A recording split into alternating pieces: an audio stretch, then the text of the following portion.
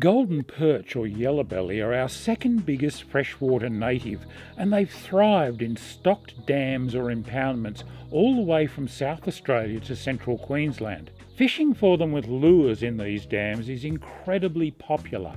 Like most other styles of lure fishing, it's evolved over the years and constantly changes. I recently wrote a detailed ebook on exactly this subject as part of my Growing Tight Lines series, and you can find a link to that book in the comments below. It goes into great depth on the biology, distribution, growth rates, life cycle and diet of the golden perch, and focuses in particular on my 30+ years of experience targeting these great fish at Lake Windermere near Mudgee in central western New South Wales.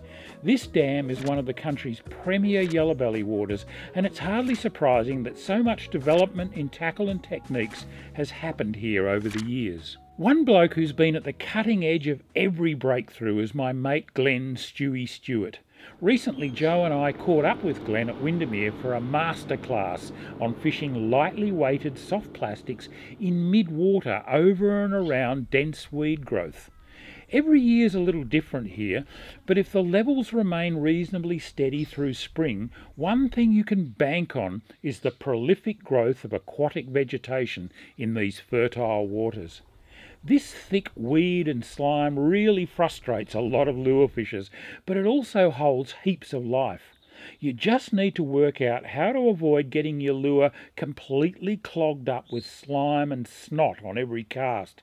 The other thing that's common in spring is dense shoals of small bait fish, many of which become weak and helpless during their spawning process, their prime golden tucker. Savvy anglers target the edges and breaks in the weed beds using various lures, but soft plastic grubs and T-tails are perfect when rigged on light jig heads or weedless worm-style hooks. These are best fished by casting as close to the weed edges as possible before commencing a slow, shaking retrieve. The idea is to keep the lure above the weed and moving seductively.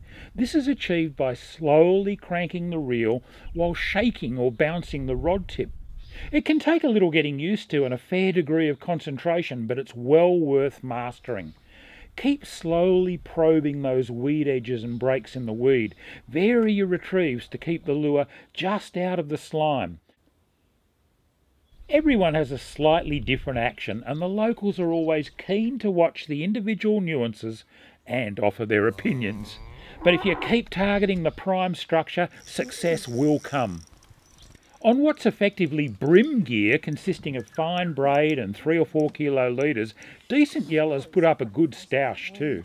You can't rush them, and there can be some nerve-wracking moments avoiding the weed and the sticks.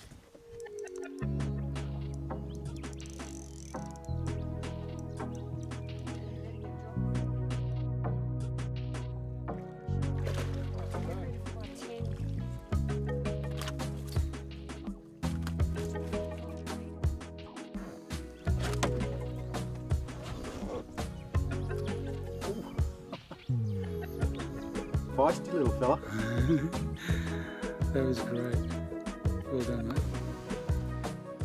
These fat footballs don't taste great, so we always prefer to measure them and let them go for someone else to enjoy catching in the future.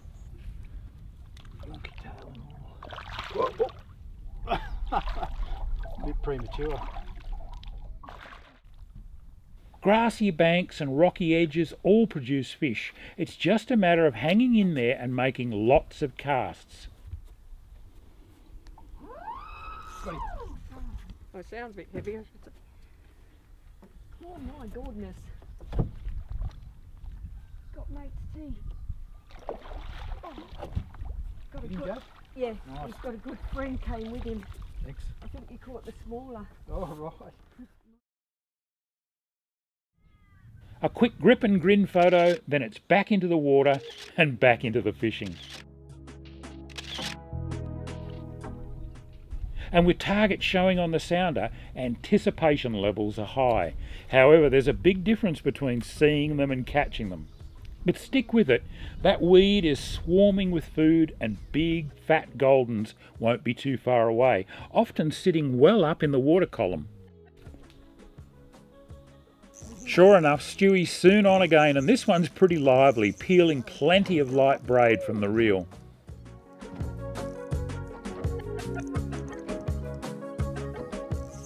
Glen guides it through the obstacles and towards Joe's waiting net.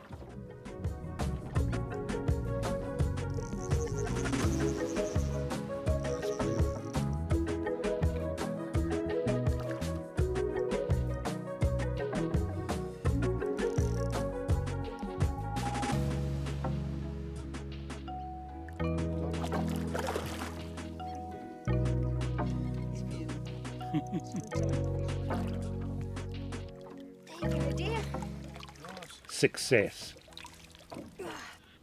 Hook out and another quick photo of a trophy-sized golden perch, then another successful release of a beautiful fish. The message is clear. Don't be scared of that weed. Learn how to work with it and around it, and you'll catch plenty of fish. Tight lines.